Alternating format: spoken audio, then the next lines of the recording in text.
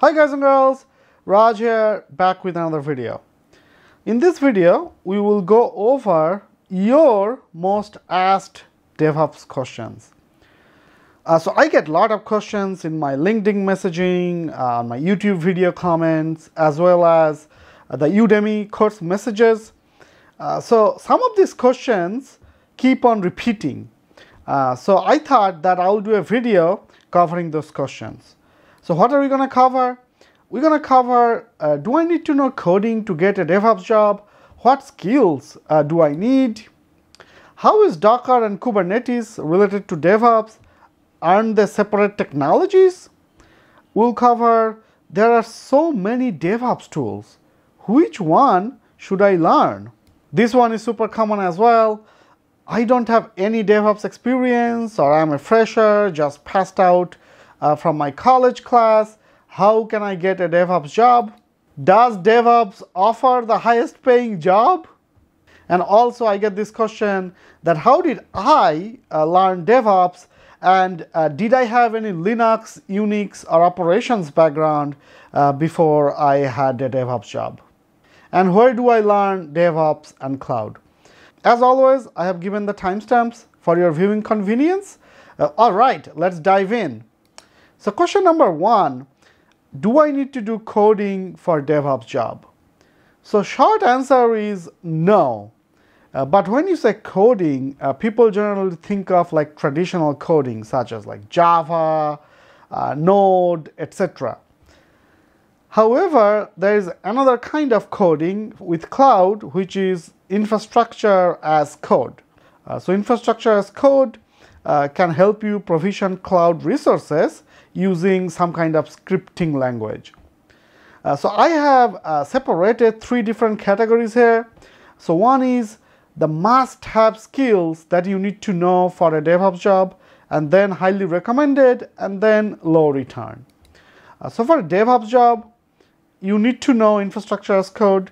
So for AWS, you can learn CloudFormation, or you can learn Terraform based on what you want.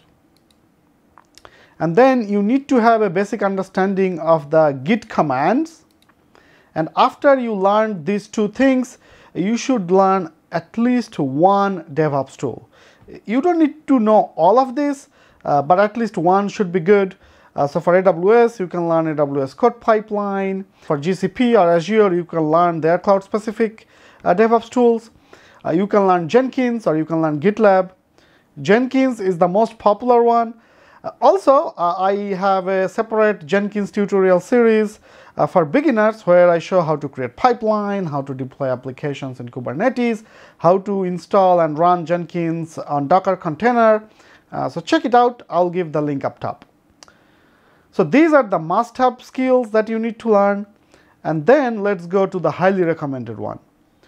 DevOps pipeline. So after you learned all that stuff, you should practice some hands-on stuff on how to deploy code on virtual machine, or how to deploy microservices, and then learn one of the relevant technologies such as virtual machine, container, or serverless. You can pick based on your interest. Container is super hot right now. So I would recommend, if you can and have the time, go ahead and learn container. And then you should go for a cloud certification. So if you are trying to be DevOps engineer, DevOps architect, don't do the cloud practitioner one, but you can pick like a solutions architect associate, DevOps Pro Cert from AWS, similar DevOps certification from other cloud provider, maybe Jenkins certification, etc. You can pick one, you don't have to do multiple. And the low return is corner case DevOps services such as Elastic Beanstalk, Ansible, etc. So if you master the must-haves and highly recommended, they will be enough for you to get the job and get into a project, and then you can learn the other tools such as Ansible, Chef, Puppet when you are working in the DevOps project. Okay, next question. How is Docker and Kubernetes related to DevOps? Aren't they separate technologies?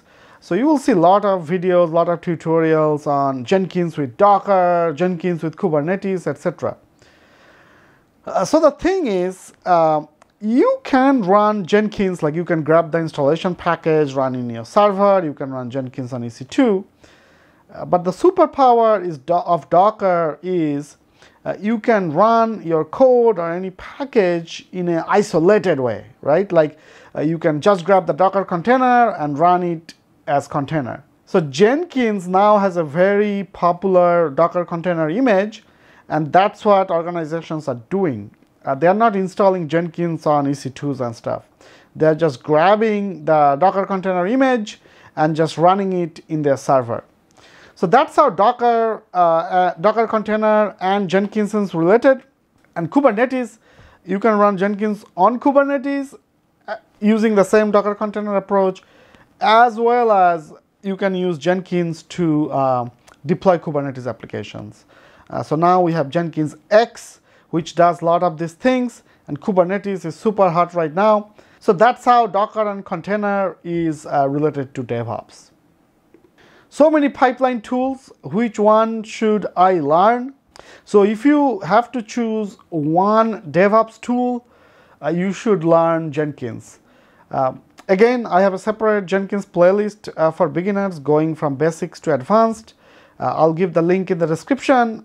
Feel free to check it out and ask me questions on it. Next question, can you get the DevOps jobs without any experience? The short answer is yes, but you have to put in some work. So step number 1, learn the skills. So refer to my answer on the question number 1, what are some of the must-have and highly recommended skills to get a DevOps job. So learn those things. Practice hands-on, right? Don't just do the theory. Implement pipeline to deploy on Kubernetes, virtual machine, serverless, etc. And importantly, save your work on GitHub, like the Jenkins file that you did, Docker file that you did, all that stuff, save on the GitHub, and then get a certification. Like you don't have to have multiple, but choose from Jenkins cert, DevOps cert, Terraform cert, etc. based on your interest. And then spruce up your LinkedIn with keywords. So when you apply for a job in LinkedIn, or when recruiters look up your LinkedIn profile, they're not going to read everything, right? So it is very important that you know how to build a really attractive LinkedIn profile to represent what you learn.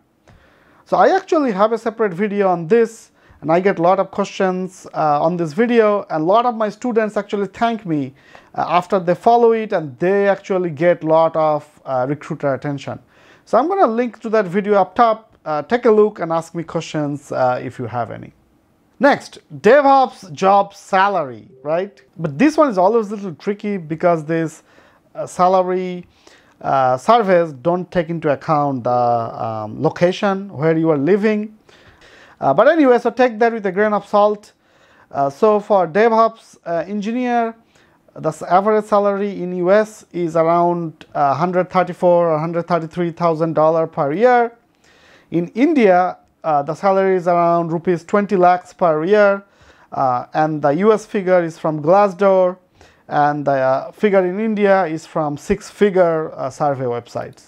However, like I said, take this with a grain of salt because the salary things are always tricky.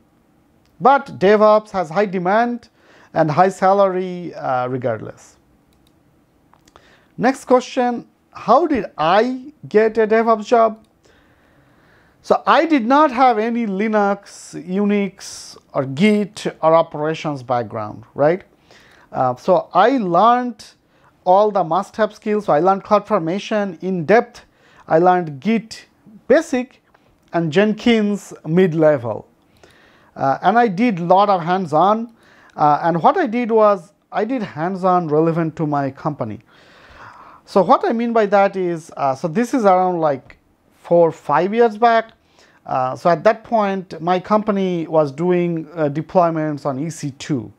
So I did a lot of hands-on on how to do blue-green canary on EC2, how to deploy on test EC2s but not on stage EC2s, and how to, let's say you have 10 EC2 servers running and you only want to deploy in 3 EC2 servers, and then don't touch the remaining of the 7 EC2, how to create groupings. So I did all that in my hands-on, and I saved all that in the internal company Bitbucket. So when I did all that, then I started applying internal projects that were looking for DevOps and cloud engineers. And then I showed all the stuff I did from that Bitbucket repository during my interview. So similarly, when you save all your work in GitHub, and if you work externally, you can explain all that, and that actually carries a lot of weight. Next question, where can you learn DevOps and cloud? Easy answer, follow my channel, help this channel grow. And also, I think this is a good opportunity to plug in my courses. I also have courses on Udemy.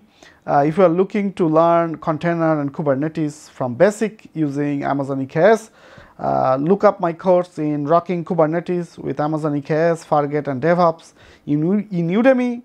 It is currently highest rated with some good feedback. You can also learn infrastructure as code, such as CloudFormation, as well in the Udemy, as well as the serverless. But if you already have other courses or don't need any courses from me, that's fine as well. I love you guys and girls regardless. But all right, those are the most common DevOps questions that you ask. If you have other questions or have a comment regarding what I described, feel free to leave it in the comment section. I'll go and answer it.